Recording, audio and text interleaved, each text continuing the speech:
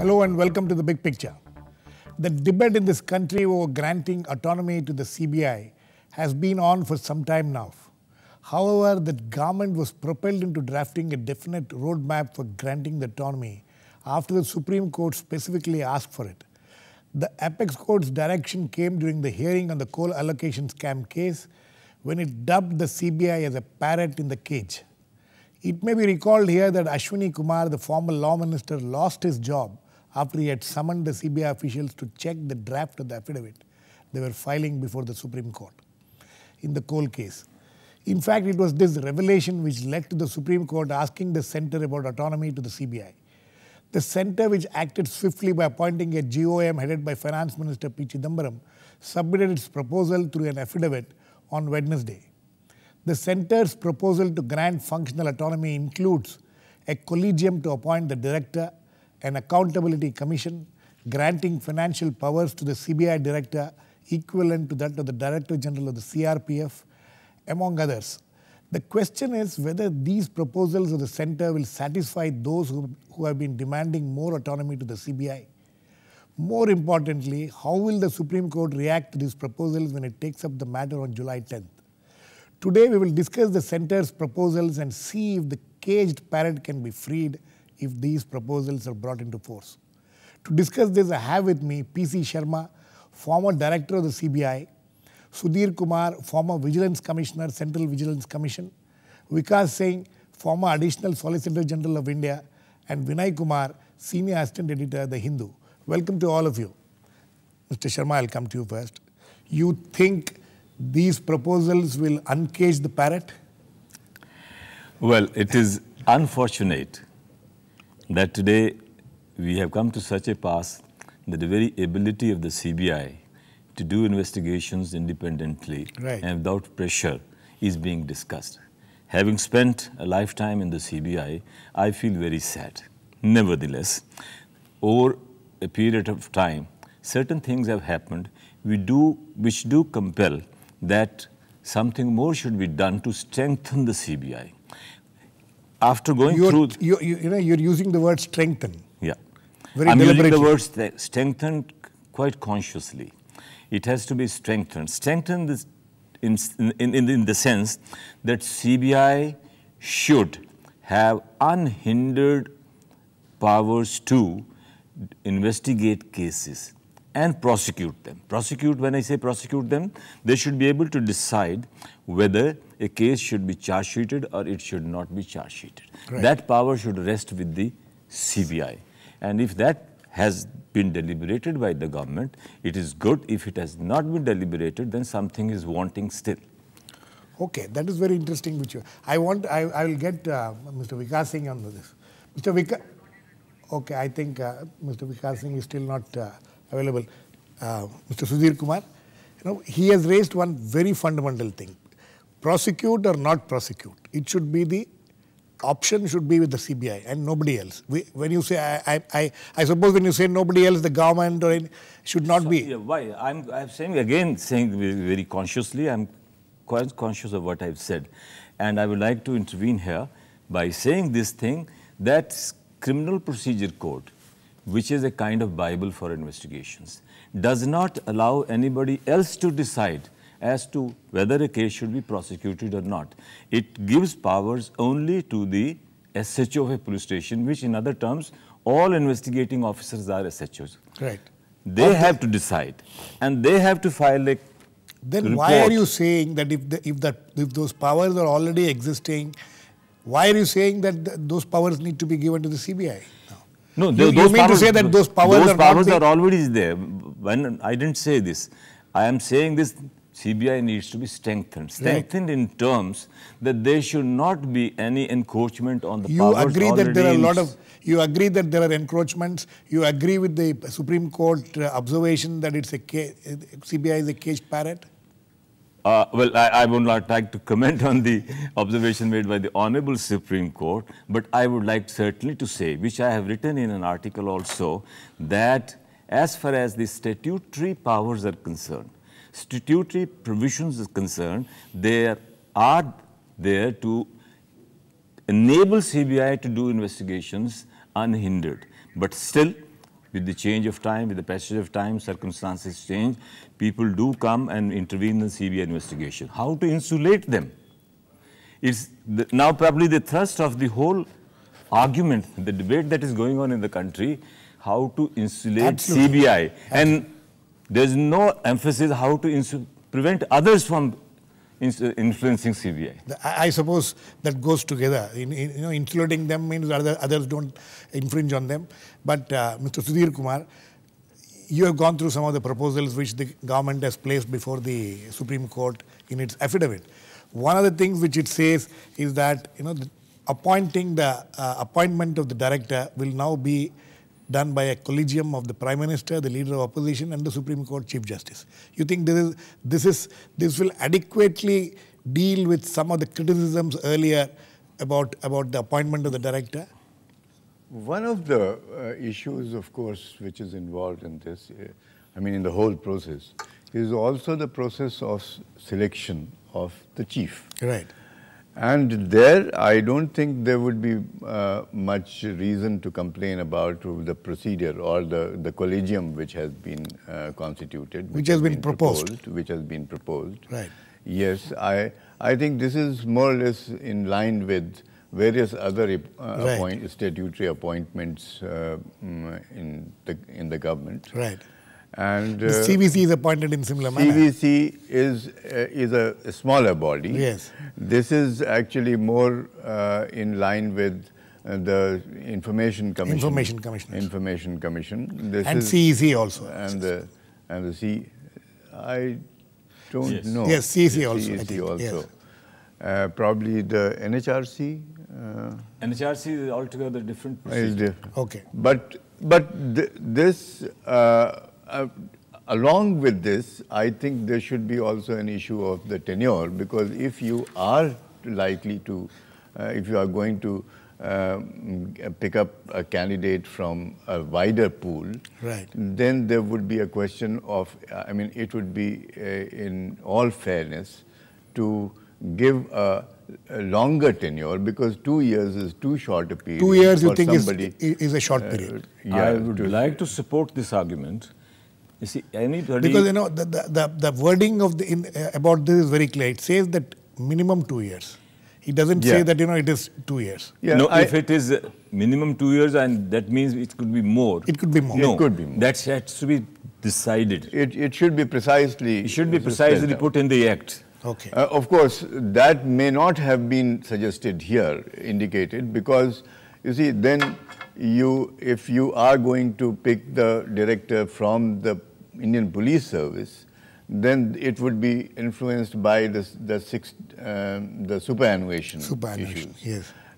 Right now, the tenure is 2 years, even if it goes beyond 60 years. Yes. So there would be various adjustments that would be called for.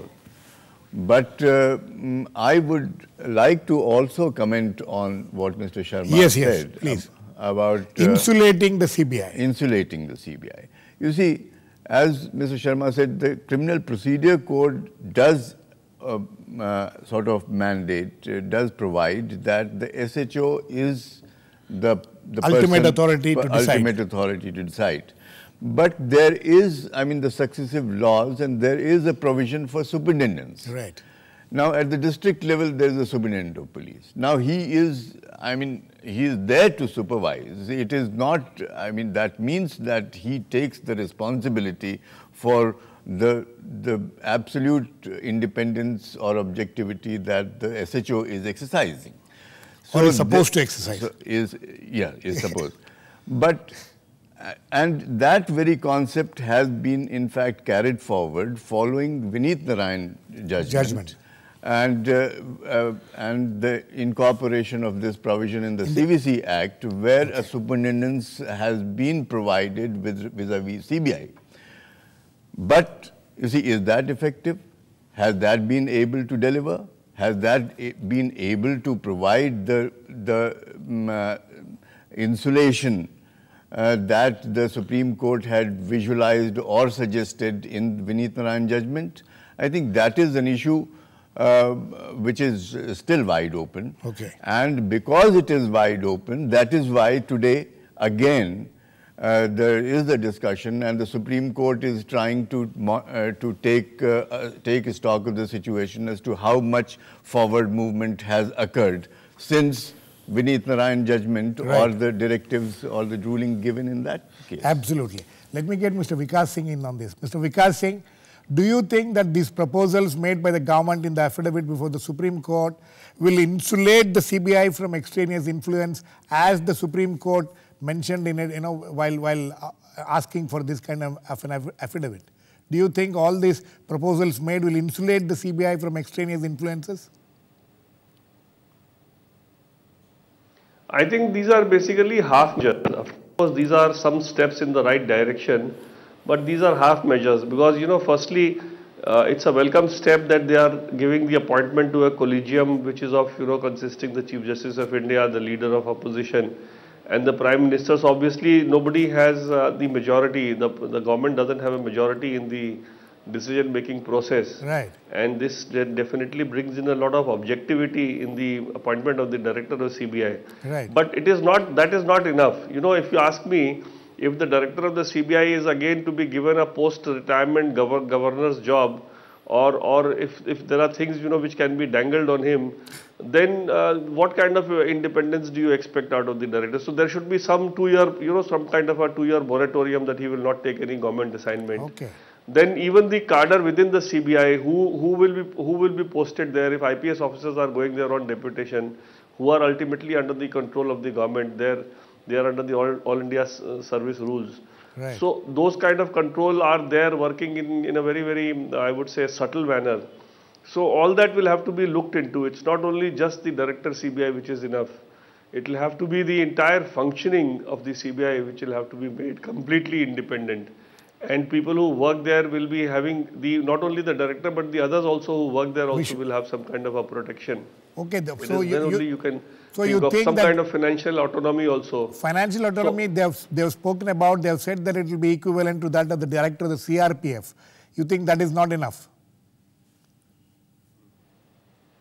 No, to be honest, I have not seen the entire affidavit, so I just saw the affidavit with regard to the appointment of the director. I'll come back to you. If there is anything specific you want my opinion on, I'll come back to you, Mr. Sharma. This equivalent to that of the director of CRPF. No, Director one General does of not know CRPF. what are exactly their financial powers. But I feel, and I say it very frankly. And why does the CBI director need to have more financial powers? No, maybe I might raise a controversial point. But as far as my experience goes, financial autonomy, financial power was never a problem. Was never an issue. Never an issue. What is problem is functional autonomy. Right. Functional autonomy means that you should be able to register cases which are prima facie, which disclose prima facie corruption. Right. You should be able to investigate them unhindered. Right. And you should be able to prosecute them based on sound prosecutable evidence. This is the thrust of... Absolutely. Let me get Vinay Kumar in on this. Vinay, you heard Mr. Sharma. It's very interesting. He says that financial autonomy has never been an issue, but the other points which he raised, which just now, you think these proposals before the Supreme Court, ensures those what Mr. Sharma is talking about? In case of CBI, it has always been, if you look from 1997 Vineet Narayan. Post Vineet Narayan? Yeah, post Vineet Narayan situation, if you see, it has been a long debate, and certainly Supreme Court was not happy and satisfied the way the government has gone about implementing essence of that judgment. Right.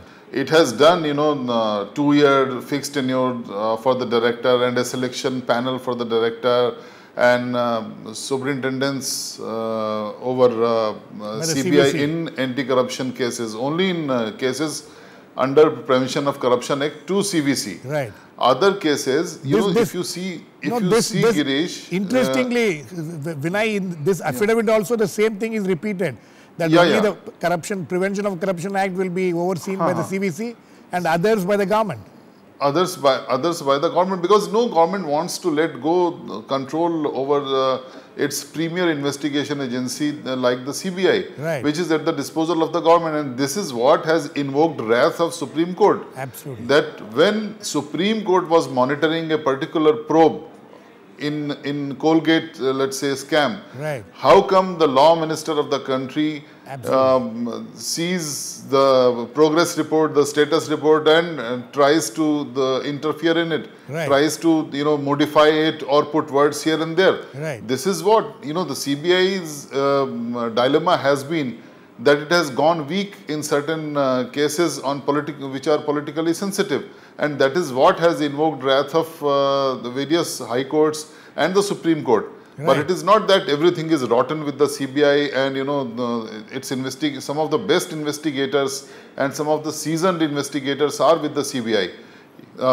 You can see how Ishrat Jahan case Yes. is being investigated, how ISRO espionage case way back in 1996 was busted by the CBI, and this in Orissa, Australian missionaries, Yes. Philip Stein murder case was Yes. investigated by CBI. So there are lot of cases which have been done by CBI in a very meticulous manner, and the conviction rate is also very high.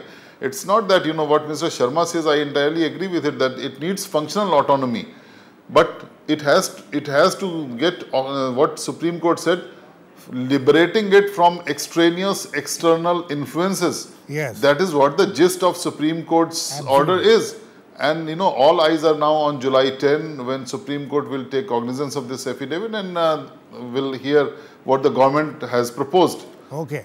Accountability commission is good, Exactly. but we don't know how Vinay, far it will be workable. No, Vinay, exactly. I'm coming to that, Mr. Sudhir Kumar, and I want both you and Mr. Sharma to address this. Accountability Commission, is this something a viable proposal at all? Having three retired Supreme Court or High Court judges, and they will oversee the thing, is this something, and what happens to the CVC in this case? Is there, isn't that there another body? Then the question of appointment of accountability commission would also come under the scanner. Yes.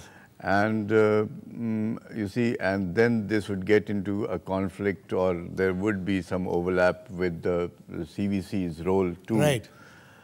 I mean, based on my experience, you see, I have felt that the CVC was a good beginning, the CVC Act, but it needed a review quite some time back.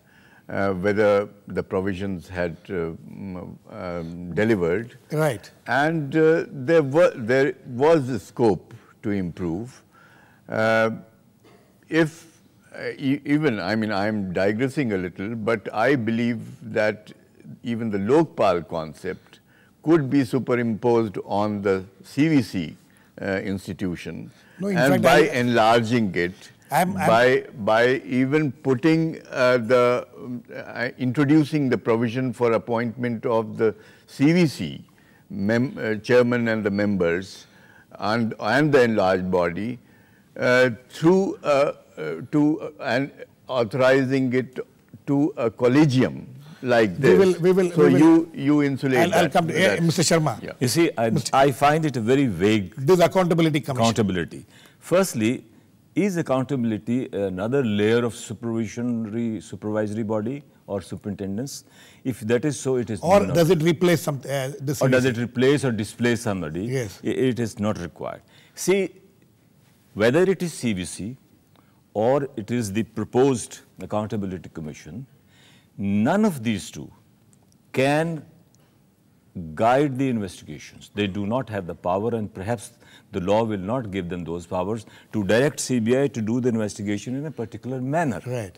They cannot do that. Right. You can certainly find fault with them, that why this case is pending for so many years, why you have not done this, why you have not done. Here the question is, which I think has not been adequately addressed, how to improve the quality of investigation. Number two, how to enable CBI to take on small man or big man where corruption is involved and do the investigations without hindrance, without fear. No, That issue is not addressed here. That's why let us get Mr. Vikas Singh on this. Mr. Vikas Singh, this whole concept of the Accountability Commission, what is your view on this? Is this something which as Mr. Sharma was raising the issue, is it something which is going to replace or displace some other mechanism, or is it an additional mechanism? Well, I also feel that this accountability commission, really speaking, is no legal way of controlling what the CBI is to do. I'll tell you why. Firstly, the fact you should also appreciate that judges are also, after all, human beings. Right. And there are very few judges, like in every profession, there are very few judges who can be said to be giants in their profession. Otherwise, the rest of them are also the same, amenable to same kind of, like, you know, we have seen a successful law minister is one who ensures that if a judge is doing some tricky case or some case which can embarrass the government, to ensure that he is given some commission before he retires, so that he you know, sort of helps the government. So you find all kinds of judges also who will be pliable. So the concept of bringing 3 judges, Solicitor, will not achieve anything. Retired judges. From that perspective also. Yeah. Secondly, in law, a investigating officer has to apply his independent mind as to what are the evidences that he has to look at and what are the evidences that he may ignore. Right. If he is actually taking a call that these are the lines that I need to take, if his quality is bad, if he is not taking a call either for some extraneous reason or he doesn't have the capacity to take that correct call, that needs improvement. You need to bring in better people there, both in terms of integrity and also in terms of their ability to look at. I know of a lot of police officers who do a fantastic amount of research and the kind of investigative work they do, and the way they follow a lead and they are able to get to the culprit. You know, sometimes culprit are far and wide away, right, and they're able to tap him, etc. So it all depends on the quality of the investigation. Absolutely. And that will depend on these two things, that the correct person, both merit-wise and also integrity-wise. Absolutely. That's the way to do it. These judges will not be able to bring in this three. Vinay, coming back to you on this whole accountability commission issue, I am myself a little confused. Is this accountability commission there, the proposal is to oversee the investigations, or as I have read somewhere, it is supposed to look after the, about the complaints against the employees and the officers of the CBI? What is the proposal? As far as affidavit before Supreme Court is concerned, it gives 2-3 areas, what I think the government has in mind to make CBI accountable, when it is giving more powers and autonomy, which I think will be a classic case of 2 steps forward and one backward. And this accountability commission of 3 judges, right? I don't know. CBI is any investigating agency is accountable to the court. They submit their investigations to the court. No, but that's why I'm a little. There confused. Is always judicial accountability. No, Mr. Sharma. In fact, it says commission to entertain and inquire into allegations of misbehavior, incapacity, impropriety, or irregularity on the part of the officer or an employee of the CBI. Either on a complaint or on reference to the center. This part of the affidavit. Is it there to oversee the way the complaints against I do not know what the government means by it. But what I want to say is this accountability commission, what does it mean? Will CBI be accountable to these 3 judges? Accountability in democracy is to the parliament. Yes. There should be a system by which CBI should become more and more accountable to the parliament. But if accountability commission, if it is being envisaged as a body which will guide the investigation, which is wrong, they cannot guide the investigation. There's a serious problem. We are completely running out of time, Mr. Sudhir Kumar. No, I want you to address the last issue. The whole during the entire Lokpal debate, and we have the Lokpal bill, and it has been passed in one house, and all this has happened. Yeah. How is that and this? Is this going to infringe on some of the powers of the Lokpal there? Assuming that the Lokpal will become a reality? How will this? I don't think Lokpal element has been incorporated or brought in here. Yes. At So any place. there's bound to be some confusion. So there's going to be a lot of confusion over this. And I will make one small Yes, very point. quickly, sir. Very quickly, yes. These, that there should be accountability commission to look into complaints and other side kind of things. This is not necessary. CBC is competent to look into all these things even today. Mr. Vikas Singh, last words to you very quickly. No, I just wanted to say one thing. Somebody just mentioned that the CBI is accountable to the parliament. Yeah. I think that's a wrong statement to make. CBI, the investigation is accountable to the court, Yes. where they will ultimately submit their report. Absolutely. So in that sense, the functionally accountability I is towards said the that, court, and not I did not directly mean that towards the parliament. That's CBI what I just- accountability, whether regarding its functions. As far as the investigation is concerned, I agree right, sir. that I mean, I CBI is accountable only to the court. Absolutely. But, you know, It is. anyway, we are completely, sorry, we are completely run out of time. I wanted to only correct them. Okay, we are completely run out of time.